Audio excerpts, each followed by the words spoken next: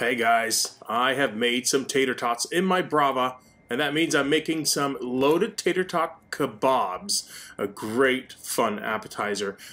So I've just skewered some of these tater tots, already cooked, placed them on my Brava, and then I'm going to load them up. And to this, I'm going to add some of this cheese. You can add American cheese, some Velveeta is fine too, but you want something that's really going to melt very quickly and it's going to be more ooey gooey. But don't worry, we're going to add some flavorful cheeses like cheddar and mozzarella just to add a better flavor profile to this. All right, straight into the Brava.